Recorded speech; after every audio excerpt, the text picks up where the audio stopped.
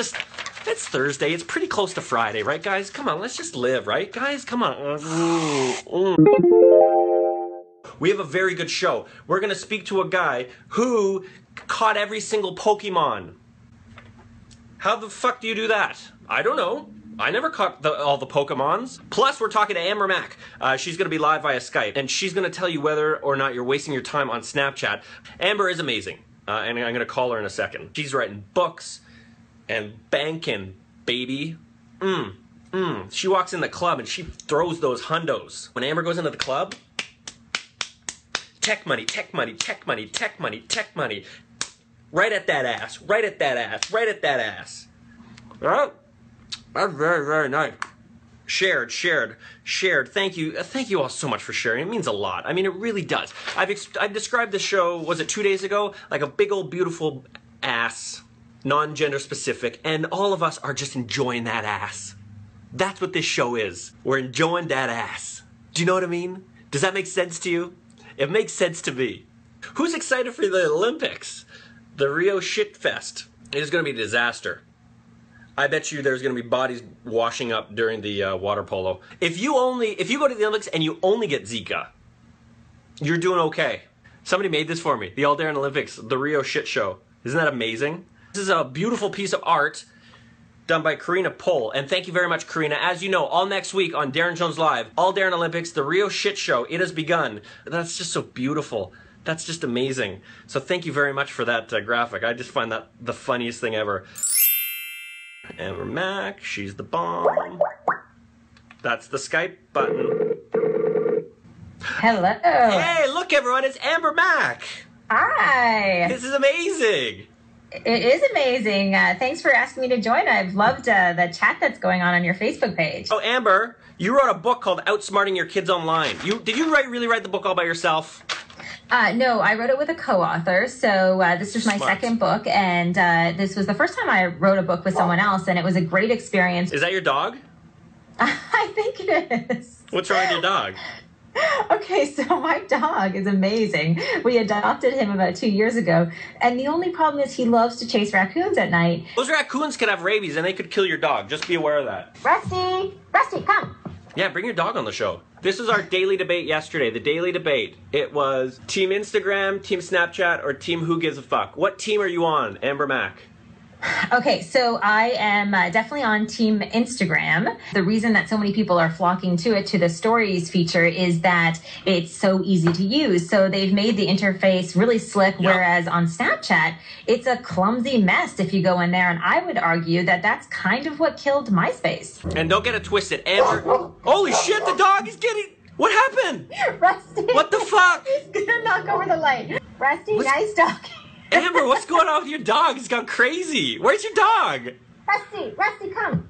Come here, Rusty. I think he doesn't like anyone in our backyard, any creatures, any living things. Rusty, Rusty, woohoo, here boy, woohoo. Rusty. Can we try something, Amber? I wonder if I could FaceTime in Sheena. Hang on one second. Let's see, I'm just gonna call her out of the blue. Hang on. Middle of the woods. Whoa, wait. Oh, look, hang on. What do you want? Look at this. Look at this family affair, everybody. This is amazing. I'm walking on a trail. What is going on in Hamilton? I want to get milk for crying out loud. So cute. All the people watching in the U.S. are like, what the fuck is that milk in a bag? There's like 4 bags in here, too. What else did you have on the grocery? Look, you're so cheap, you won't even do 10 cents for a plastic bag, so you carry it in your hands. Look at cheese slices and milk. That's what I went to the damn store for. Oh, I'm okay. It's just that Rusty left again, so I'm just there's some joggers. Hey, Sheena, tell everyone they're live with thousands of people watching right now. Go. With thousands of people. Okay, I'm hanging up on you, Sheena. I've got more important people to talk to. Okay, I gotta go make grilled cheese and drink some chocolate milk, so we'll catch you later. I love you, Sheena. Peace Bye. out. Can you stick around? Because I want to do another interview. I got the guy who caught all the Pokemons waiting to go on with us. Yeah. Okay. Yeah, absolutely. Okay, so this guy, Roberto Vasquez, he's from Toronto. He caught every Pokemon, whatever that means. And so the Toronto Star is writing. Everybody's freaking out about this guy. So I wrote him on Facebook. I'm like, hey, I'm a journalist. Do you want to come on my show? And he's like, yeah, sure. Yo, Roberto, what's up? Hey, guys. What's going on? How are you? You're on with Amber Mack and on Daryn Jones Live, which I'm sure... This has to be the best media you've done today. Am I right? Yeah, for sure. You too? I get any better. Amber, why don't you ask a question? You're a tech person. You know what's going on. Go ahead. You take over. I know there are people who say that there are kind of hot spots where there are lots of different Pokemon. Did you find that in Toronto where you're based, that there were kind of a higher concentration of Pokemon in certain areas? Yeah, definitely living in the city gives you those extra perks, you know. If you go to a Toronto Zoo, you can probably capture like 30 of them within like 1 hour. Oh, okay, how much have you walked? So I walked about like 265 kilometers. Fuck off. No way. I don't buy that. Seriously. Yeah.